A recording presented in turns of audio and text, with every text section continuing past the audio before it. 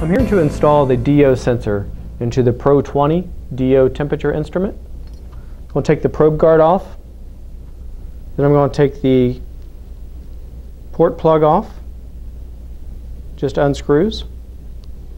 Set all those aside. I'm going to get out the membrane kit and the DO sensor.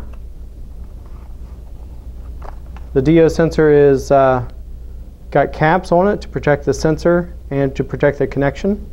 Set that aside. Go ahead and put those back in. Get out the membrane kit. We have in here the instruction sheet and the warranty card. You can fill the warranty card out and send it in, or you can go to our website and fill that out. I'm going to open up the membrane kit. Has 6 membranes and a bottle of solution.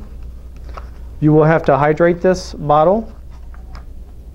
It comes dry. So I'm going to go ahead and open up and install the membrane. Go ahead and put about 12 drops.